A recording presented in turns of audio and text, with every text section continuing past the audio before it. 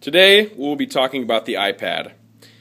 Do you ever have times during use when it's freezing or possibly running slow? We want to give you some tips today on how to fix that issue. At the bottom of the iPad you'll see the home button. On the top of the iPad you'll see the power button.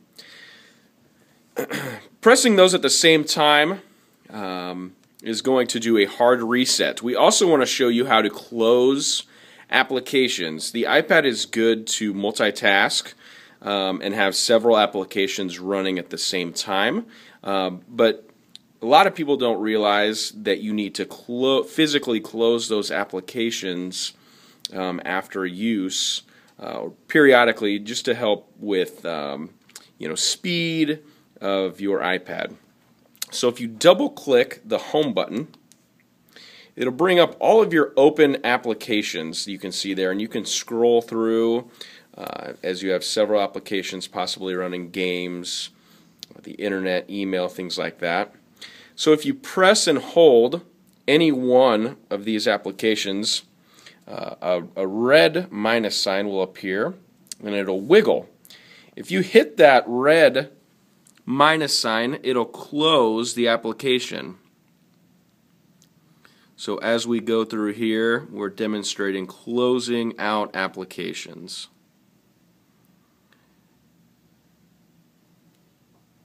Now all of our applications are closed. We hit the home button once again to bring up the home screen. Now that might help fix some of the issues. There are times when the iPad may freeze. Another tip to try is called a hard reset. So if you press and hold the home button and the power button simultaneously at the same time, it's going to do what's called a hard reset. You're going to see that the device wants to power down. Continue to hold.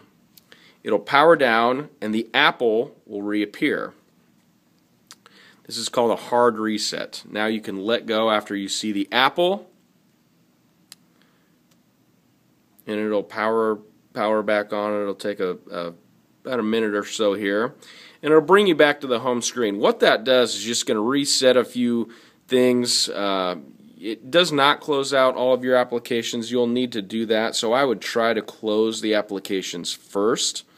But a hard reset just really resets some things on the iPad, and it's going to get you back to square one where you want to be. So it's powered on here. Slide to unlock again, and it is fully functional at this time. Should fix freezing issues and the iPad running slow. Thanks for tuning in to Computer Hardware today.